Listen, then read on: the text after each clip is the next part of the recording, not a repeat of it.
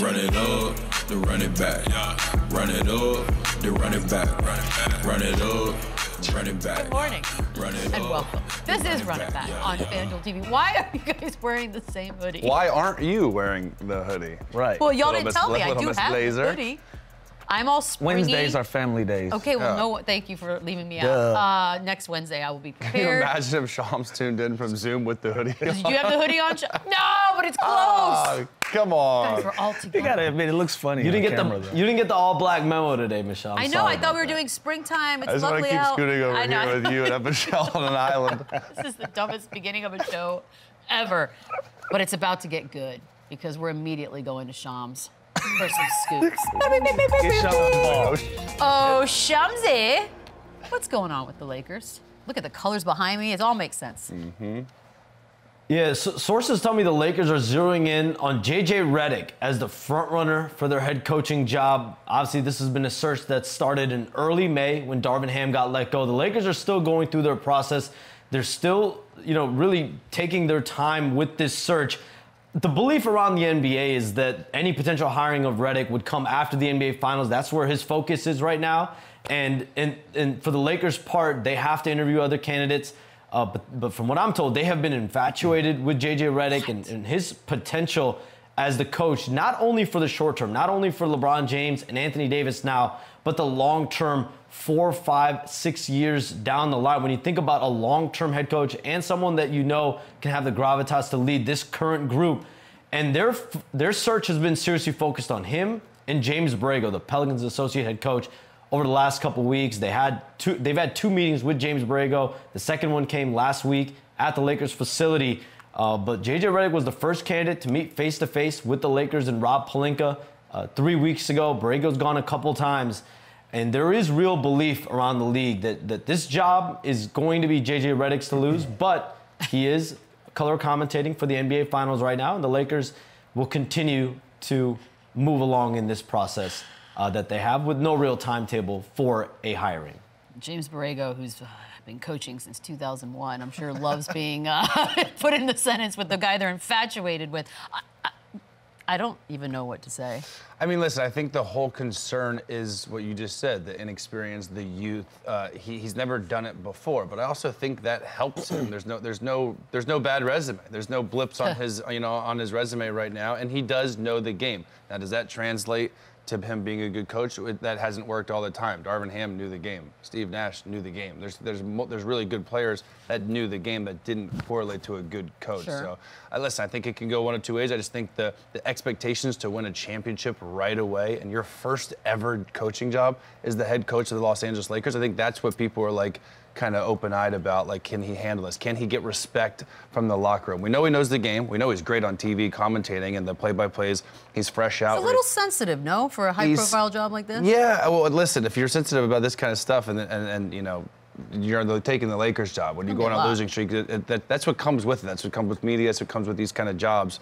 And a lot of times coaches get raw deal. I think JB Bickerstaff just got a raw deal, and he did a really good job. So even doing a good job, getting wins sometimes, isn't enough in the NBA. So I think he's young enough, he's good enough on TV that if it doesn't work out, he will always have a job, on TV. But it's just there's high expectations for this job, and there's a must win. And where the situation of this team is right now is so many unanswered questions, and where they're moving. Is LeBron going back? There's a lot of unanswered questions, and JJ Redick, there's going to be a lot on his plate when he takes his job. But at the end of the day, it is the Lakers. It's a great, it's a huge gig. It's a hell of a first job. Congrats, because it is an awesome first job for sure.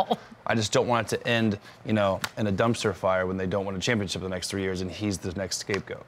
Does anyone else cringe when, Shams is reporting the news on this and it's like the Lakers say they're looking for someone for the next 5 or 6 years when none of us, I think none of us believe anybody's lasting 6 years in that organization. That's not been the track record for the very near past. So I don't know. This whole thing, I don't know what they're doing. It just seems like a splashy hire, and I'm not sure what the point is. JJ and I, we haven't crossed paths very much in our careers and our lives. Don't really know him personally. We've competed against each other for a number of years. I'm rooting for him. I want him to be successful. I want it to be something that he can turn into a worthwhile career and be a reputable coach in the NBA for years to come.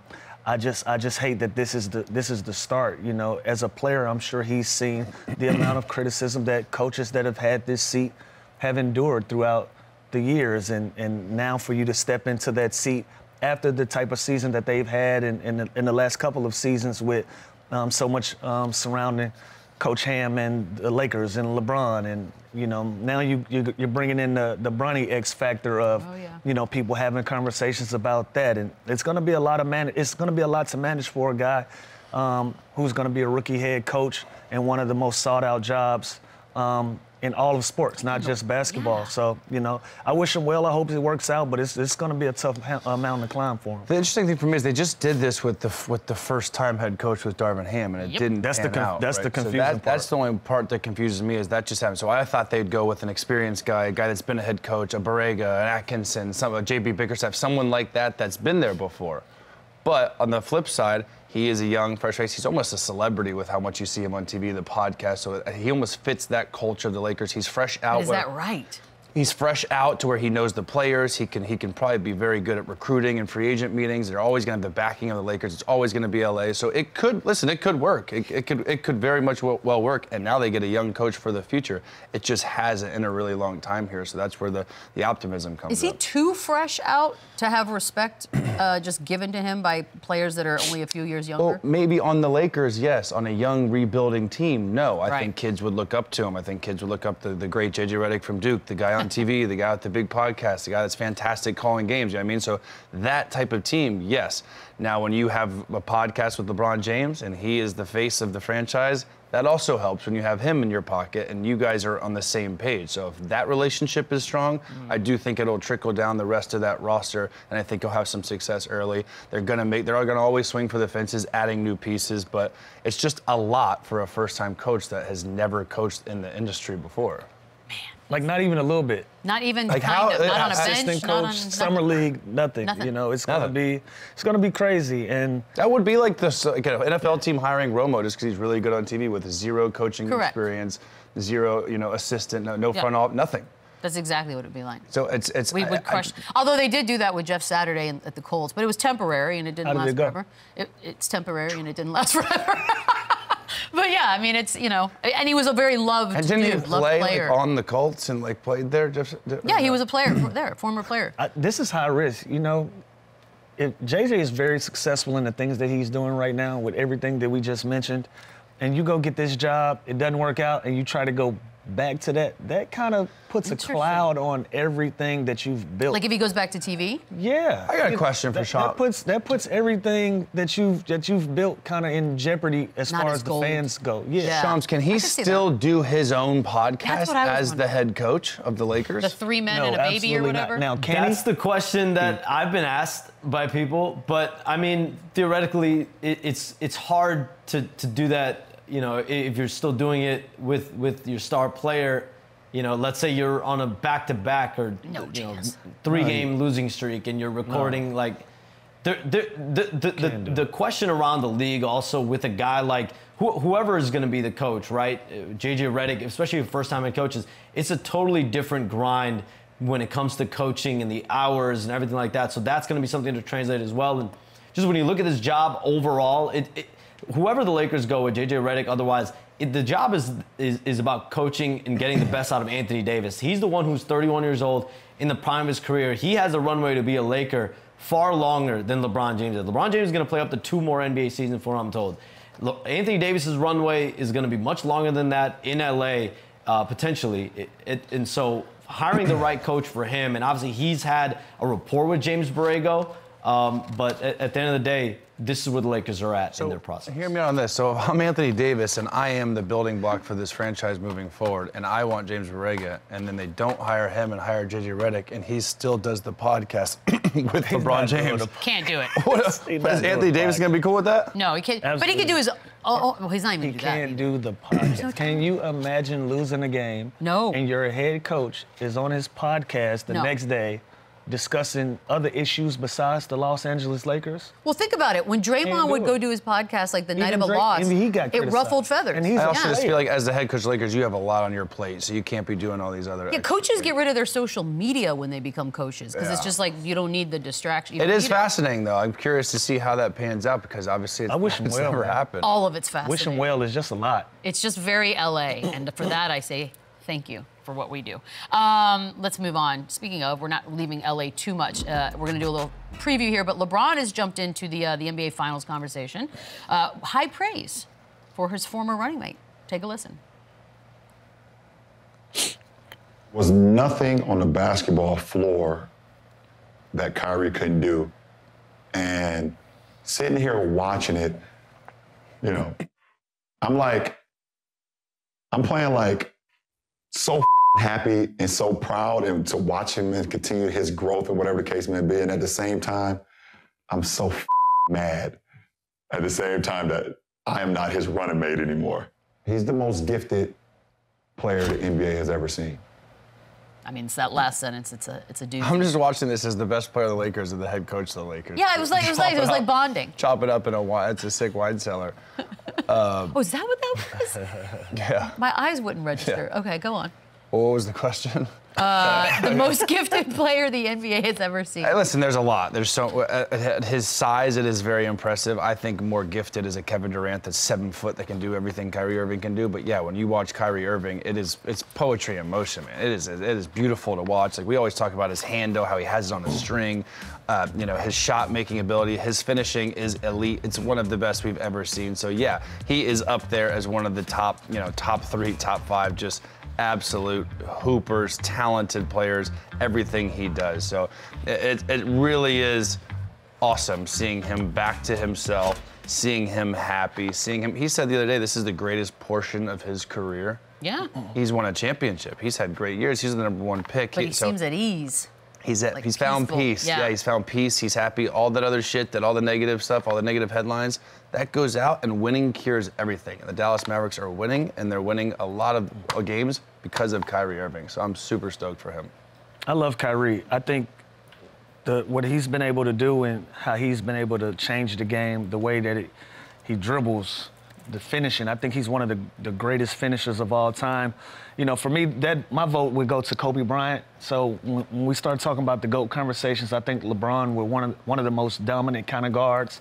You know, nobody would want to get in front of LeBron when he was young and with a full steam going down the court and trying to finish at the rim. He was a freak of nature. Michael Jordan was a freak of nature. But when you talk about gifted and skilled, Kobe Bryant had it all. Left hand, right hand, finishing. He could shoot, three-point shooter, had killer instinct, was all of those things. You know, so Kobe would get my vote for that. But in this current day and age, in this current generation of players, it's absolutely Kyrie, you know, and I'm glad to see that he's back, getting the recognition that he deserves out. That's not about things that aren't basketball related. Right. He was always a talented basketball player, always was doing his thing, but some of the other stuff kind of muddied the water. So I'm glad that we've got that narrative back in focus, and he's back in the NBA Finals. You know how you know it's Kyrie too? Because it's not the fans, it's his peers. It's players know it, respect his game.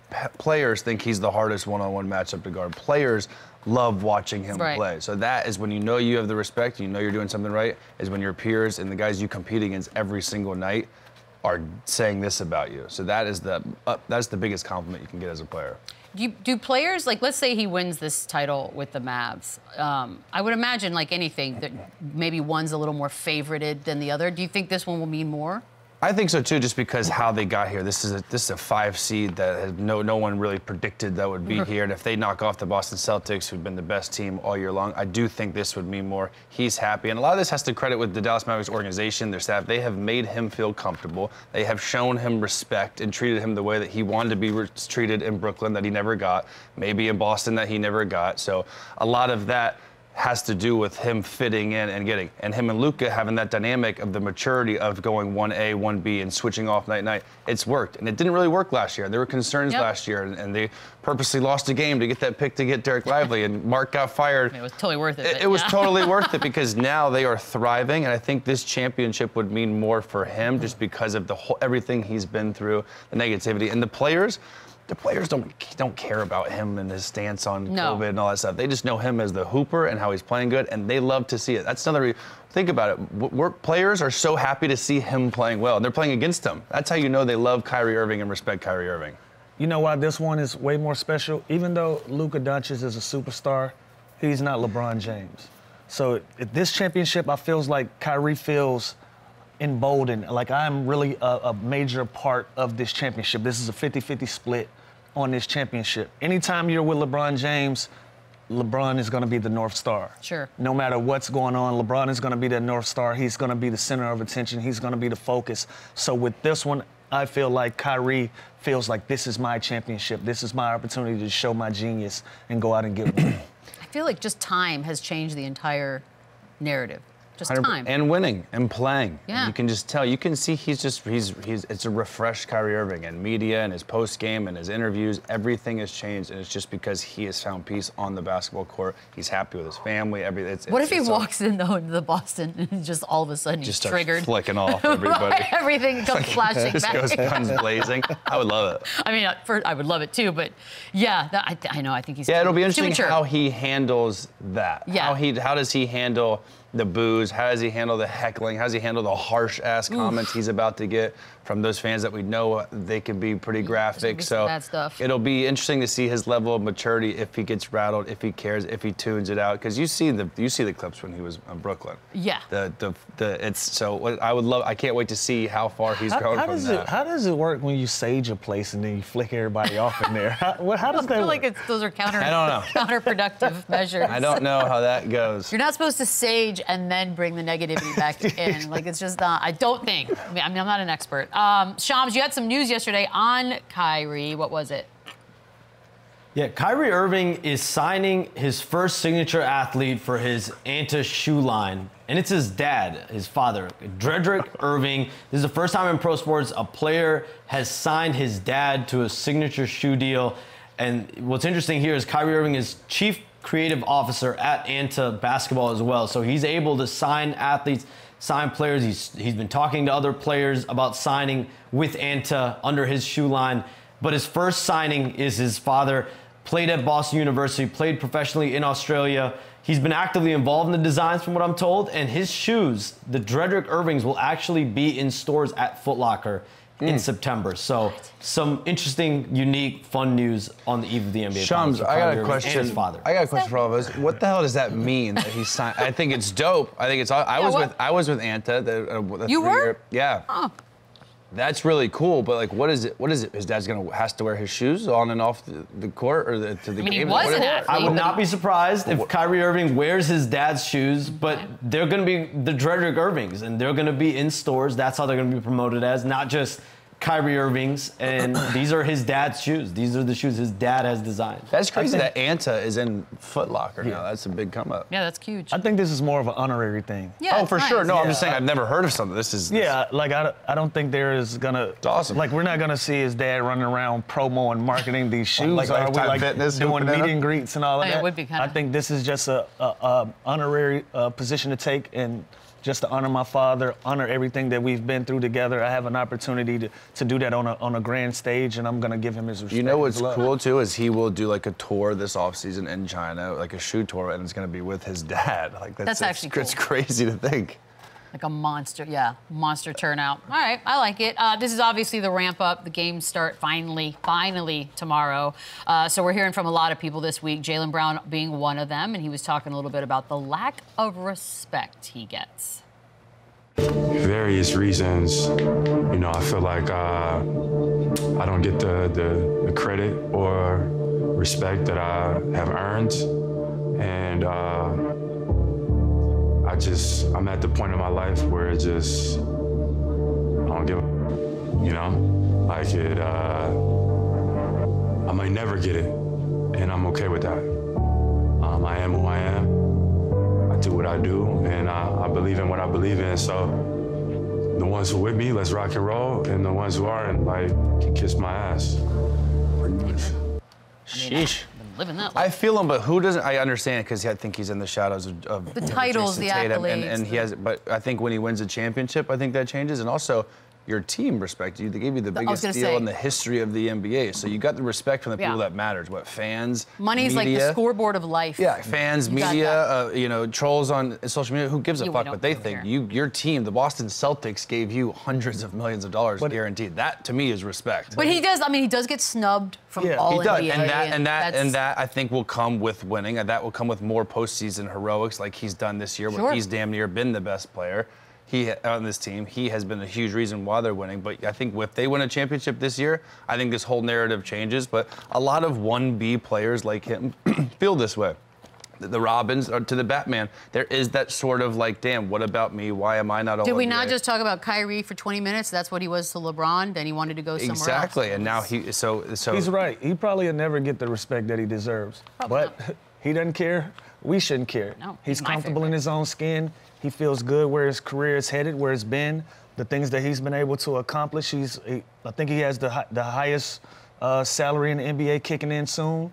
So, listen, that's respect in itself. Just respect me all day. With One thing he does get, he gets the respect from his peers. That's the ultimate goal, is to walk away from this game and the guys that you competed with and against say, bro, you were one of those guys. You were one of those ones, and he definitely gets that respect. As far as the outside, the media, and the fans, he just said it. He could give a fuck. And I will say, he didn't make All-NBA this year. Nope. Like, that's a joke. That's what I'm saying. Yeah. But that's not even, I don't even think that's disrespect. I think that's idiotic. Like, that is just a voter, they missed. Yeah, they messed up. They just fully messed up. If they redid that, I think he'd be in it. I think it's like, I demand a recount almost. Like, that is a fucking joke that he wasn't All-NBA. So I agree with that. Yeah, I mean, look, he's my favorite Celtic that's not named Derek White, and I look to him to be like the clutch guy. So I think there are a lot of us that actually look to Jaylen Brown as the guy, even though the narrative is not that's put in front of us. So, but he doesn't care, and that's all that matters. Speaking of players that have to do things in these finals, who loses the most? Who has the most to lose? I feel like there's one answer. You know, I have an interesting opinion about this. Really? I don't think anybody has anything to lose. This is gonna, for the first time in a long time, one of our young stars that we've been building up, they're gonna get their first ring. So why build these young guys up to a place where somebody has to be knocked down or be criticized? Obviously, there's going to be criticism when somebody's going to lose, but I don't think they're at stages in their careers where it's make or break time now. You know, these guys probably got another 9 to 10 years of basketball left in their tank. Yeah, this isn't Chris Paul. Yeah, this isn't the end of the road. Yeah. So who has more to lose in these finals? We can nitpick and say it's one or the other. It can be Luka, it can be Tatum, it can be Jaylen Brown or whoever else. This is an exciting time for everyone involved because everybody's still so young. So Al Horford. There you go. There it is. Al Horford has the most to lose in this thing because he doesn't know how many more shots he's going to get at it. But as far as our young superstars, this is a time for us to really just sit back and enjoy where the league is going. But, you know, obviously there's going to be things said either way it goes, but I don't feel like either one of them has anything. Lose being too. That's not how media works. That's how I work, man. I'm sorry, Beadle. You gotta rip someone apart right now. Hey, I'm all about sunshine, peace, and good vibes. Positive energy today. And your matching hoodies. He's not going to agree. Yeah. The obvious answer is Jason Tatum. Okay, there you go. The obvious answer is Jason Tatum. He's been there before. He's been so dominant up until the finals. We've always talked about his postseason struggles. So now we just watched. Look, even they knew I was going to say Jason Tatum with come on, how about that? It has to be him because he is the best player. His co-star just did a whole video on an interview on how he's not respected. Fair. He's not. So why would that guy have any pressure? You know what I mean? Everything falls on the best player of the team. And Luka and Kyrie, this is news. Especially they just got here. They are the 5 seed. They are 2-1 underdogs in this series. There is zero pressure on Dallas. Dallas could get swept, and this is still a hell of a season for the Dallas Mavericks. What makes Boston because they are the big dog, Lou. We picked them preseason. We picked them in October to win it all. We picked picked them this year, but it ain't like we've been picking them for 5 years straight, and they haven't been they've delivering. been really good for 5 years. Yeah, they've been really good, but they're still really young. That's true. He's in year 7. Luka's in year 6. I'm not saying this is make or break, but I think if he loses this finals, he is going to get shit on. They are going to drag him through the mud. They're going to say, here we go again. The guy can't win the big game. He freezes up in the fourth quarter. What year was it when LeBron James won his first championship? Oof. I don't know. Conrad. 7? No, I'm just.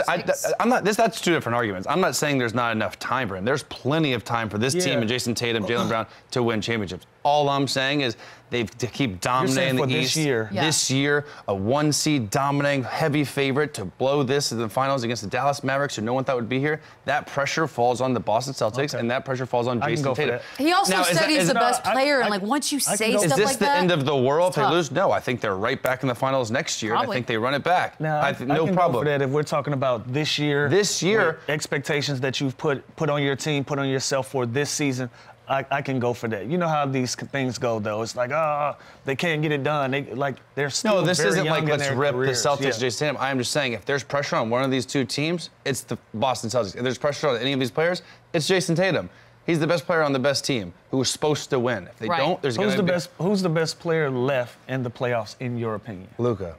So why is? But I don't really know him very much. I only talked to him a couple times. yeah, you know. He's never I'm still heard a of you. huge fan. So why wouldn't the pressure be on the best player that's left in the playoffs? Because they are a worse team that is a 2-1 underdog in the series that is going into a series where they... No. This question says, which player has the most to lose in the NBA? Jason Tatum, because he's the best player on the best team that's supposed to win. If they don't, it's an issue. If the Mavericks don't win, who cares? They're the 5 seed. They're not supposed to be there. I don't understand it. That's the logic behind them. I don't understand the difference in the logic. If the best... Who do you think is going to win the series? I think it's the Boston Celtics, but you think it's the Dallas Mavericks. No, I don't. I've been picking the Celtics. I think it's the Mavericks. I've picked the Celtics to win a championship all year long. I love the Dallas Mavericks. Until they started playing against the Dallas Mavericks. I need you to pull the clip. I never. We have so many. We have a highlight film. I've been picking the Celtics since October. I thought it was going to be the Celtics and Nuggets. You have been picking the Celtics until they were matched up with the Dallas Mavericks. That's my homer. I thought it was going to be the Celtics Nuggets. And what are you talking about? When the Western Conference playoffs started, you're like, I got the Mavs. That was all homer talk. That was all homer talk. Who are we supposed to listen to? All I'm saying is my preseason predictions, if we pull the tapes, were the Celtics against the Nuggets. That's what you said. Now Dallas, now they're playing good. Yeah, once they started dominating and playing good in the postseason, I shifted to, they're going to win this. For 5 months, you were on that train. In month 6, the Dallas Mavericks got hot in the postseason. They got hot. Another trade and said, you know what? I'm headed towards Dallas. They got hot. They did get hot. They started playing better. What do you want from me? They started playing better. I never had Minnesota. I never believed in OKC. Hey, Luka, I don't know why you said you didn't know my boy. See, now look at us. Boston all the way. Let's go. Listen, I think it's going to be a competitive series, but I can't go against the best team, the number 1 seed that's supposed to win this series. I'm going to. 2-1 favorites. They're 7-point favorites in game 1. That's great. I'll take that money. Let's go. Wait, you like Dallas? Can somebody in a free state put some money on this for me? Because once this series starts and say Dallas goes up 2-0. But if Dallas goes up 2-0, then I might switch again because that's logically they're going to win. No, you can't do that. That's common sense. It's on record now. No, it's on record. You can't switch. We're done. Do that. If they're up 2-0, I have to stick with the Celtics, even though I don't think they're going to come back. What do you have to stand on? Business. Absolutely. So if they go down 3-0, I have to keep saying, they're going to win 4 straight. I can't change my mind based on what I see. No, not in the series. Chandler. You can't win regardless. That's not how it works. Stand on your business. There he is. Shams is still here. Back, baby. Tell him, Shams. Shams, stand on your business. So sorry you had to listen to any of that and all of that. We love you. You're getting jumped, Shams. We're gonna see you tomorrow morning. We're gonna take a quick break. When we come back, Nancy Lieberman joins the show. There she is! Come save me, Nancy. She's not going to save you, dude. You're wrong. Run it back, run it up, run it back, run it up, run it back, run it up, run it back. Nancy Lieberman, the Hall of Famer. Hall of Fame. Friends call her magic. Hall of Fame. One of the greatest basketball minds. How about that? Woohoo! She is back, the icon, the Hall of Famer, does some work with OKC. Just really a staple in the basketball world. Nancy Lieberman is here. I'm happy you were able to join us this week. I know last week was a hot mess for all of us. The good news is, since we had you on, A lot has happened in the world of the WNBA. Kennedy Carter just threw everyone into a tizzy. We've not stopped talking about it for 3 straight days. I want to start with really the foul itself, because that's where this all started. Some people had an issue with it, some people didn't. What did you see in the foul on Caitlin Clark? Well, I mean, if I were Caitlin Clark, I would have punched her in the face. But I'm from New York, and I would have told her to fuck off. Yeah. And that would actually cure the problem, because I've known Kennedy since she was in high school here in Dallas. She's a tough kid. She's a really good basketball player. She's going to come after you because she's very physical, which is okay. Yeah. But damn, where's Caitlin Clark's teammates? I'd be pissed as shit at my teammates that nobody came to my defense. You know, Gretzky had an enforcer. Michael Jordan had Oakley. I mean, that's honestly, it's just bullshit. This has to be better. Indiana has to be better. Somebody has to come to this kid's, I don't want to say rescue. Right. But you guys know this better than anybody, Michelle, as well. In 1984, when Michael Jordan came into the league, he changed the economics of the league financially, with the GLA, with all the TV contracts. He was on TV every game. Arenas were filled. When Tiger Woods was tearing up the PGA when he first started, he changed the PGA world for every golfer financially. And, you know, people need to thank Caitlin Clark for being that generational athlete that is making them wealthy. They will have generational wealth. They would not have airplanes, charter jets without her. They wouldn't have been on, you know, TV. And I know the W has worked hard over the last 27, 28 years, but they weren't doing this with all the greats, with the Hall of Famers, with Lisa, with Taurasi, with Bird. It was still sporadic, you know, with some of the greatest players in the game. But Caitlin has caught the interest of the common person, both women, men, children, and we need to celebrate her, not tolerate her. She's a great kid. She's like LeBron. She doesn't want to, you know, mix it up with people, although she could. But, you know, they don't want to hurt their image. But somebody needs to do something. Look, back in 1997, I was a 39-year-old rookie for the Phoenix Mercury in the W. And there was a player in New York, Rhonda Blades. She played at Vanderbilt. Rhonda called me. She goes, man, Spoon is jacking me every day in practice. Teresa Weatherspoon, who I adore. And I said, Rhonda, if you're going to let Teresa knock and beat the crap out of you every day, she's going to do it the whole season. Next time she does it, punch her in the face. And it'll never happen again. And maybe I'm a street kid from New York, and I had to do that. Look, when I played for the Lakers and Pat Riley in 1980 in Summer League, in my first practice, legendary Pat Riley 3-hour practice, you know, the guys were very physical with me. I mean, you know, Lou, Chandler, you guys are big, strong, you know, and I was getting roughed up. And I started 2 fistfights in practice, and nobody ever touched me again. So is this something? So is this something? If you're the head coach of the Fever, are you saying, okay, if you're a team, no more? If they put her on her ass, you put her on her ass harder, and that's going to be the message going forward? Well, now, the answer is yes, Chandler. My first year coaching in the league, I never had a technical foul in the WNBA as a coach. And Doug Collins called me down to his office, and he goes, hey, you got to go up there, and you got to get Tom Wilson to put 25 T's in your contract. And I went, why? He goes, because your players got to know you got their back, and you're going to have to take some T's. I just did not know this. I started yelling at the officials just for the hell of it. So my players thought that I was like there for them, even though I thought some of my players were idiots. But I was like, you can't do that. Blah, blah, blah, blah. You're going to need to give me a T. And it's just the way it went. So, yeah, coach is going to have to take some T's. She's going to have to talk to some of her players and say, do not let that happen again. And that's just the way of the world. You got to have somebody protecting your superstar, and she is a superstar. But there's a lot of jealousy, and as much as I love women and love the game, we got to stop being petty with each other. We need to celebrate her, not tolerate her. It's a tale as old as time. I'm curious what you think. Like, Lou's obviously entrenched in the women's game.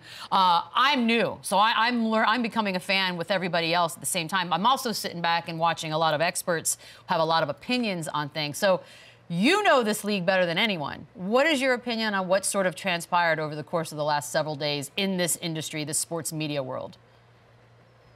Well, if we're still talking about Caitlin Clark, I think the world is in a really bad place. I think, we wake up and we're protesting about things we don't even know what we're protesting about. I think people are trying to divide us. I'm not for segregation. I'm for inclusion. And I just think we're pitting people against each other. We're actually pitting minorities against minorities, which is really sad. So I think we have to take a step back and take a breath. What is it that we're trying to get out of this thing called a career? At best, you get maybe 20 years. Sue Bird, Taurasi, they're an anomaly. I played at 39 and 50. I'm an anomaly. But what are we trying to get out of this? And we have to do this together, because nobody who's great has ever done anything by themselves. So the league is doing great stuff, but they're making so many things racial at this point. And I think we just have to, if there's a Larry Bird, he's a great white hope. If there's a in boxing, if a guy comes along, he's a great white hope. I was not the great white hope. I was just a baller. Okay. And if we would just take away, the shades that we're throwing at each other with color, and we're just ballers, we're just trying to play. We're one injury away from not being who we are. Larry Bird said this to me one time. He goes, I'm the greatest player in the world when I'm on the court, but when I'm on the bench, that guy in the stands is just as good as me. So I just think we need to work hard. We're in a business. Okay. This is not a girls' club. It's not a boys' club. This is business. We're in $1 trillion industry, and we have to grow it together. And we can, but we have to see a bigger picture. Thank you. Very, very, very well said. Nancy, I want to switch gears over to the Thunder. Looking back on their season and all the success they had, would you consider it a successful season despite them being upset to the Mavs in the postseason? It was tremendous, Lou. I mean, really, Sam Presti did such an incredible job with, putting the dynamics of this team together. Winning is hard in this league. And to go from winning 17-plus games from the year before and then getting to the series with the Mavericks, it just said a lot. Sam even said it the other day. He had a little bit of a misstep with bringing in Gordon Hayward. Think about it. If OKC gets Gafford or PJ Washington, that changes the whole dynamics of that series. But Nico Harrison gets them, and look where the Mavericks are today.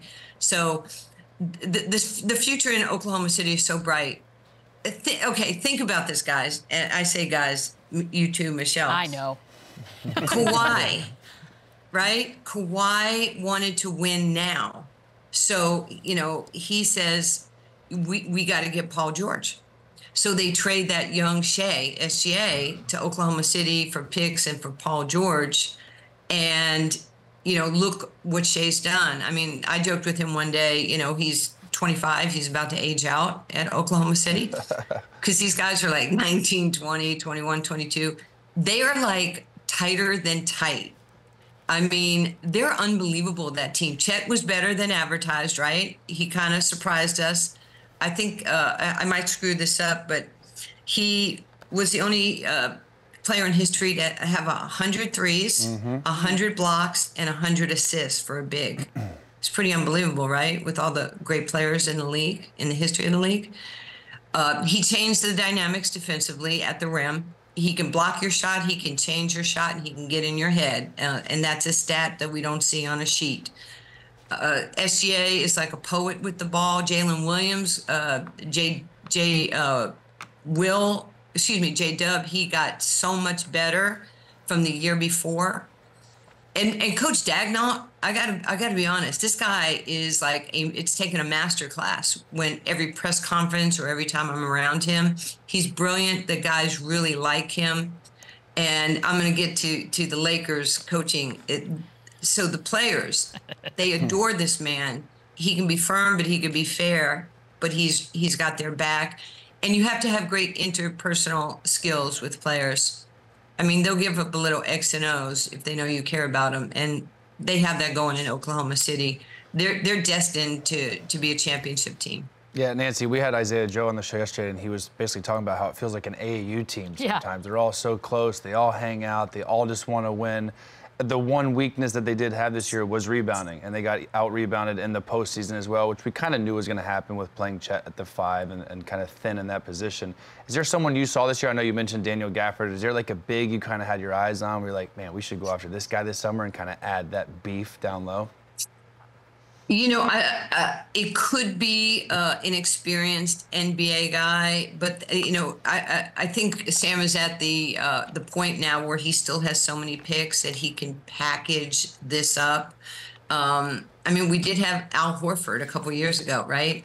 I mean, that was pretty unbelievable. Now Al is just playing the best ball of this point in his career.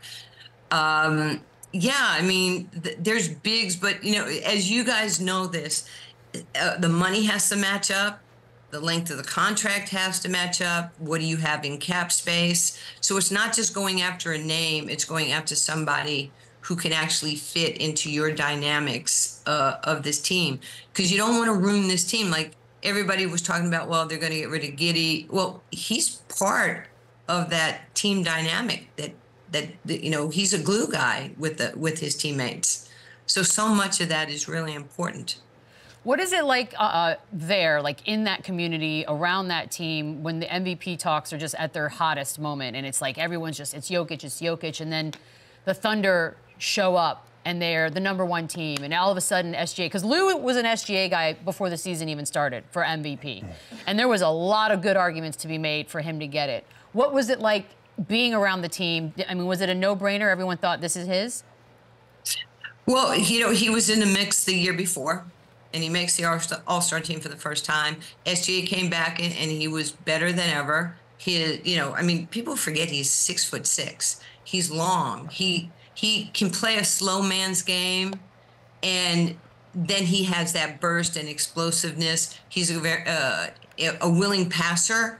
He can hit his three-point shot. I know he continues to improve on that, but he's got moves. He's got counter moves. He's got just the angles, right hand, left hand. I know you guys were talking about Kyrie and his left hand. Shea is unbelievable with balance, leverage, and he's got such spatial awareness that he can just get through a hole. You think you're trapping him, and he's gone, and now he's bringing that second-level player up. He knows where his, next pass is, and really, he's unbelievable. And he was one of the best. I think he led in steals. He's got, you know, in the league for guards. He's one of the best rebounding guards in the NBA. Tremendous defender. And if you know, when you have Chet, you can actually play harder, right, Lou? When you got a big guy, or Chandler, you got a big guy on the inside, you can really play hard on the perimeter, because if you miss, if you get attacked, there's somebody behind you to clean up that mess. But it allows you to play with that energy and that effort and be a dog on the perimeter, because if you have nobody there, I don't care what anybody says, nobody wants to look bad if somebody, blows by you and there's nobody rotating, the lower guy is not there.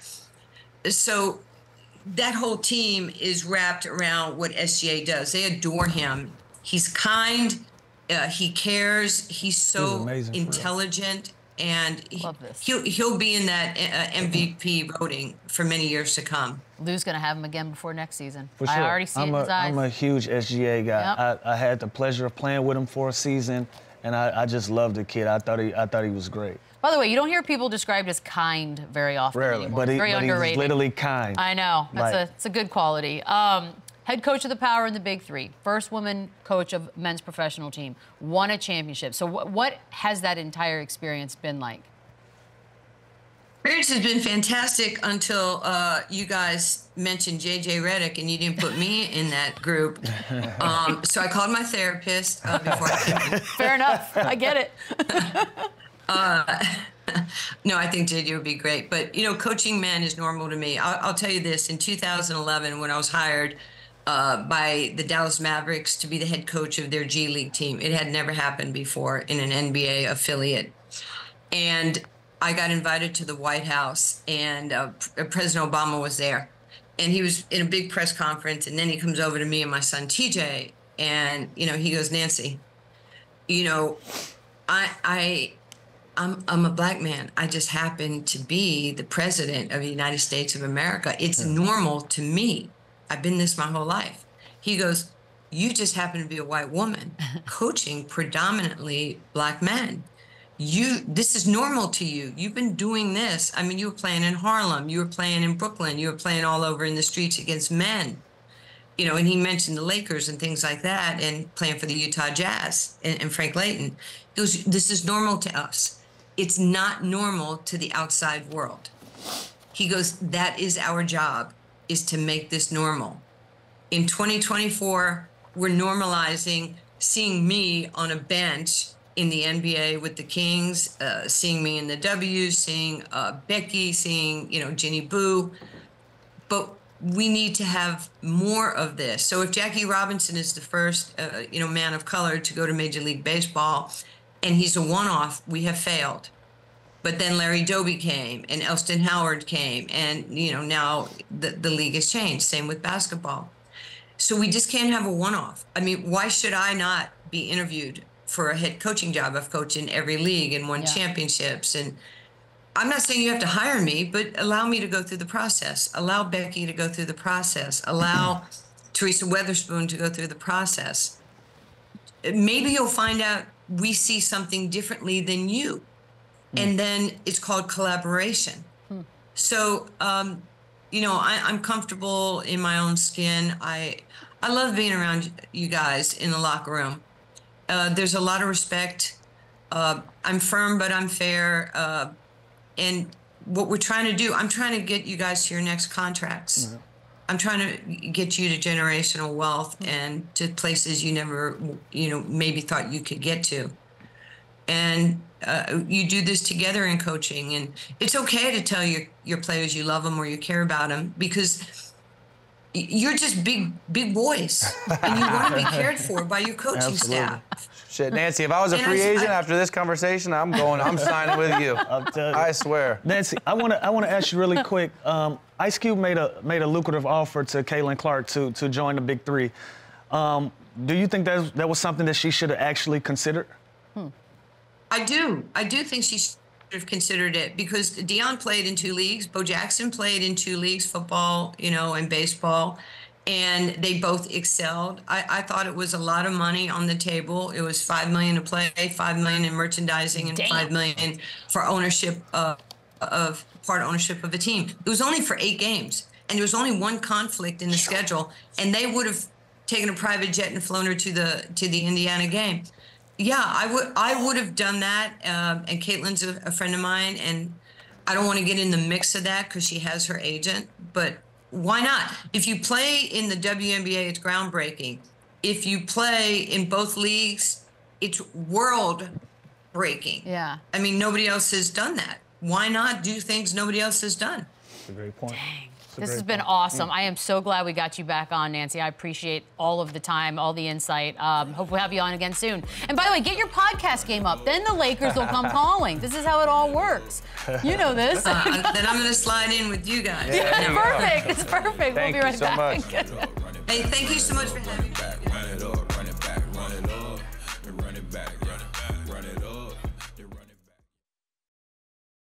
Ooh, NBA playoffs have tipped off. It's not too late to get in on the action with FanDuel, because right now new customers get $150 in bonus bets with any winning $5 bet. Use your bets on same-game parlays, live bets, championship futures, and so much more. No better place to bet all the playoff action than America's #1 sportsbook. Just download the app to get started. FanDuel, official sports betting partner of the NBA. Do you see how I did that, Chandler? I gotta admit, it's really you good. are a monster Thank at you. the promo. Thank you. I'm proud of myself on it. Guys, Drew Holiday, I want to talk about him a little bit. I know the games are getting started and we'll have a lot to talk about, but he is obviously considered the Celtics' best defender.